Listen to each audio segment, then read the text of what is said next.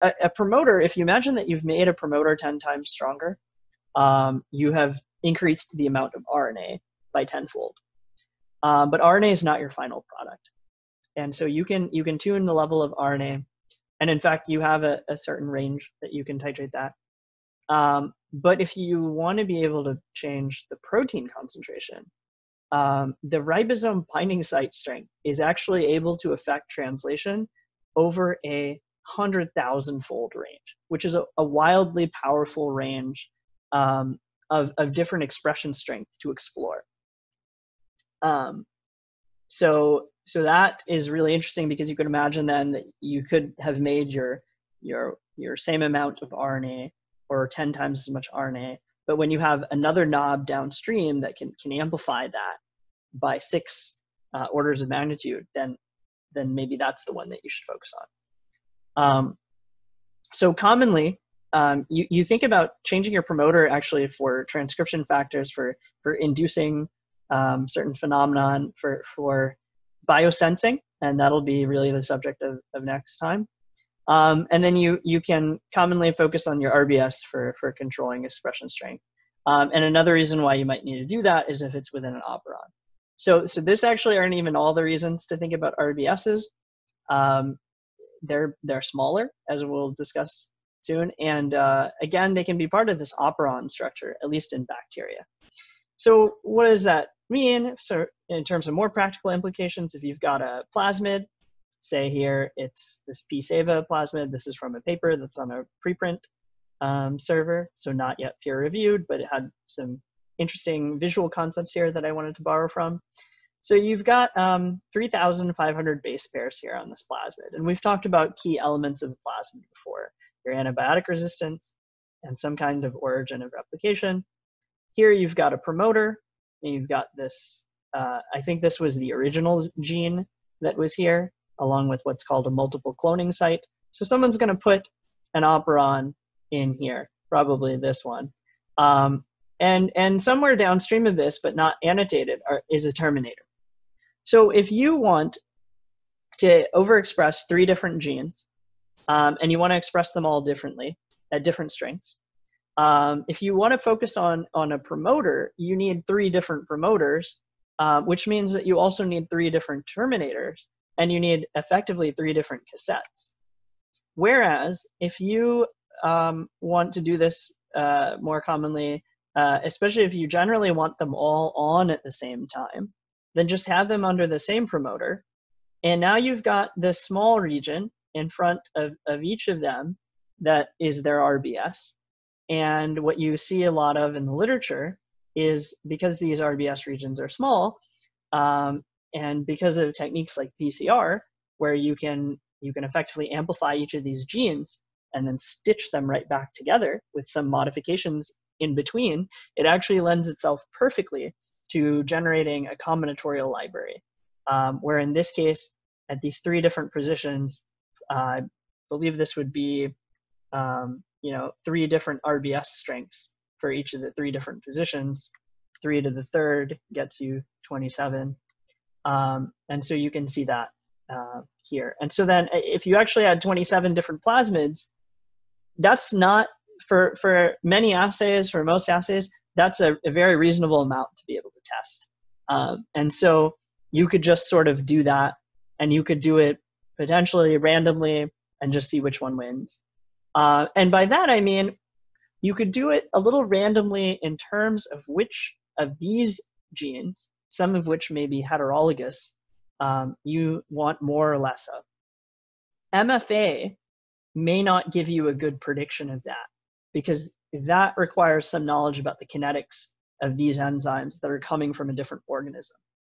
So if you don't have well-characterized kinetics, you don't know relatively how active they're going to be. You also don't know how well they might express. So you might need, for example, a stronger RBS for a protein that is going to express more poorly. There's some things that you simply wouldn't be able to predict a priori. What you should be able to predict, though, is what are the 3 different strengths of RBSs that you would use here. That you should pick quite deliberately and probably vary between weak, medium, and strong. in some titrated way. Otherwise, you're just throwing random RBSs and you don't really know what's going on. So very few people actually do that now because the RBS prediction tools are really excellent, as I will soon show a slide that makes that claim. But in the lead up to that, just thinking about this ribosome binding site again, it controls how fast the ribosome binds and initiates translation.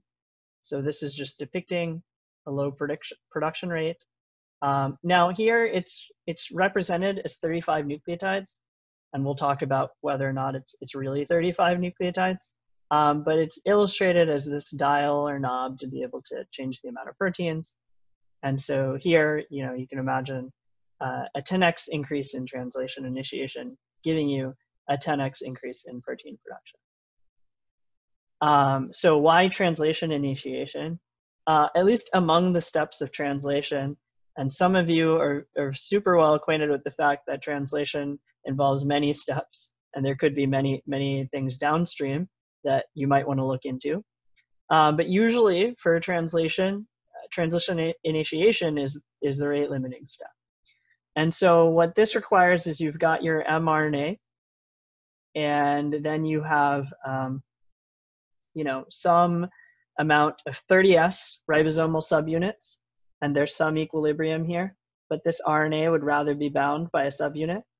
And so once you get binding of the 30S RNA, then you recruit the 50S RNA, forming what seems to be not the right math, but this is how it works, the 70S ribosome or ribosomal subunit complex.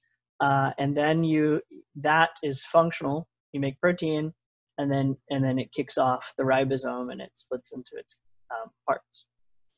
So you can do a lot of modeling here, which Howard Salas has done, and also some others before him, to model this as an equilibrium process where you've got mRNA, and you can focus in on specifically the part of the mRNA that has the interaction, the concentration of 30S subunits that are free, and that reversibly to the bound 30S subunit.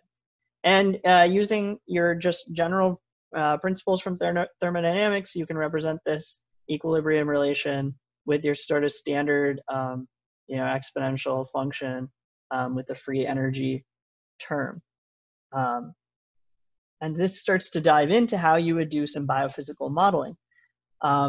In addition to the modeling, or to partly make a model, you can perform experiments, because it's hard to do these from first principles when you have to know, okay, what features of the 30S ribosomal subunit are being bound, and to what degree is their binding preference and binding association constants. Those kind of interactions are experimentally measured and fed into a biophysical model.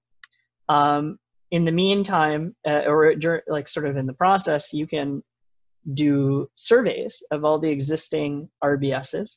And what there is specifically, we can call this RBS also the Shine-Dalgarno sequence. And it's just typically upstream by a few nucleotides, approximately 7 of the start codon. It's really rich in purines, Ag. And in E. coli, the strong RBS consensus is AGG. Now, this was an image here, what's called a web logo, to map consensus nucleotides at each position, done on a broader set of E. coli ribosome binding sites than just the strong consensus sequence. So that's why this actually shows a slightly different consensus, but still AG rich. And you can see how, for example, this shows, this map illustrates really nicely that ATG is your most common start codon, but occasionally it's GTG, and so that reflects what's known. And so you can see how, that, if I didn't already say this clearly, the height of each letter is representative of the proportion or frequency that you see that. right. So what else did I want to say here? Oh, yes. So the complementary sequence of AGG is what occurs on the ribosomal 16S RNA.